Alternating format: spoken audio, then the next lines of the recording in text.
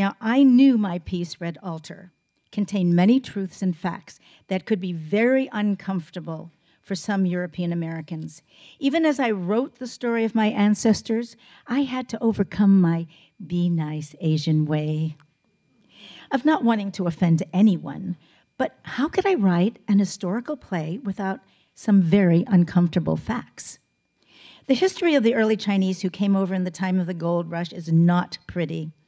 Not many know about it either. It is not in the history books.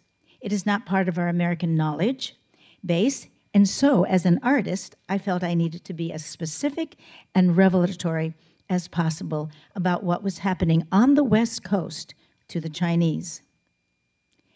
So in my most non-offensive way, I wrote Red Altar, a multimedia storytelling and interdisciplinary performance theater piece. It follows 3 generations of our Chinese, one family that started the fishing industry in the Monterey Bay Area.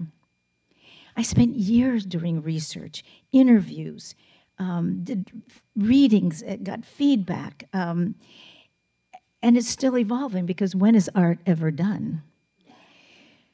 So Red Altar tells the personalized story of how, in 1850, 16s sailed their junk boat from the Pearl River Delta region of southern China to California, heading for San Francisco. But caught in a torrential storm, they were blown south of San Francisco and it crashed into Carmel Bay, California. Rescued by the Essel and Rumson, they began to build their lives, and they were successful. Very successful. And they pretty much lived in harmony with the Mexicans in what had been Mexico's territory up until 1848. However, when more Europeans began to move into Monterey, things began to change. Suddenly, there was name-calling, small violent infractions against the Chinese while just walking down the street. The European Americans began to pass laws specifically against Chinese fishermen in order to get rid of them. However, the Chinese proved to be resilient and determined. Their courage and ability to reinvent themselves over and over again became evident, and the Chinese remained. For example, there was a law passed forbidding the Chinese from fishing during the day. So they fished at night. They built a very successful squid industry. Then a law was passed saying that the Chinese could no longer dry their squid. And if they couldn't dry their squid, how could they preserve it to ship to China or sell to the Chinese communities throughout the West Coast? Well, what they did was they gathered the rotten fish innards dumped on a public beach outside a certain Italian immigrant-owned cannery and turned it into fish emulsion and fish fertilizer, selling it to the farmers in the valley. Again, they were very successful. But now, so we not only survived, but we thrived until, of course, they burned down our villages. But even then, we would rebuild. But the final one finally came in right after the earthquake. But we really thrived. We had Caucasian allies as well, but we really, as a community, thrived. But the first words of that letter that came, I was deeply hurt and offended by the Red Altar performance on Saturday night. Can't you ever show kindness and appreciation for all we've done for you?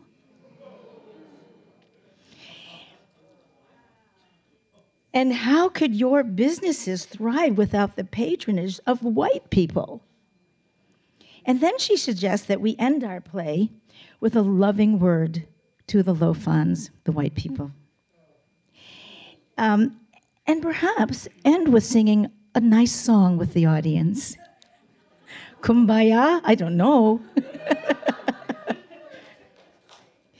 So, she wrote this letter, and it was a shock, but it was also very revealing. I'm sure there were other people in the audience that may have thought that, but didn't say anything. At least she was willing to be in dialogue. Well, we answered her letter, and then she sent another one, and we answered that, and then she sent another one, and nothing was changing. So here's, I'm going to skip. You can read it also in the book, to our final letter before her third letter that obviously she didn't get it still. But my co-director, Robert Kikuchi Ngohoth, said in the letter, which was very, very wonderful. 1, can we agree that this chapter of our immigration story was hurtful and painful for the Chinese immigrants? Can we agree that the important stories of people who have had a direct experience of historic events need to be told and heard, honored, and respected? Can we agree that the many stories, uncomfortable and painful, must not be ignored because that would be tantamount to suppression?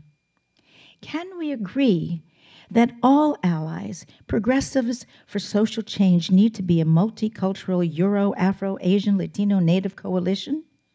Can we agree that positiveness and happy feelings must not mask over important stories and experiences, right? And ultimately, can we agree that we all aim for a better world of peace, love, and understanding? So, red altar is not offensive, but this woman was offended. These are two very different things. I know I did not make offensive art uncomfortable for some, yes, but being offended is a choice made by the receiver. So in the end, my integrity remained intact. I did not make little of a very horrible era in America's history or pretend all is fine, because it's not over. We end our piece with saying exactly that. You know, there is that chant, the Chinese must go, the Chinese must go. And we say, no, we're still here, but it's not over. And then we show images of Black Lives Matter and images of those who have been murdered for the color of their skin. And we also show the different protest walks that we've been on to talk about these things that are happening, because it's not over. So all I want to say to you, everyone, is make art that speaks truth to power and have it make a difference in how we all come to live our lives together in peace and harmony. We need more of this. Enough of frivolity, though it has its place. We all need to help create balance in a world that is terribly out of balance right now. Thank you. My name is Nancy Wang, and thank you. And I want to thank Shizue and Ben. They are two of the most generous people in our community, and their love and their heart for our communities is much appreciated. Thank you.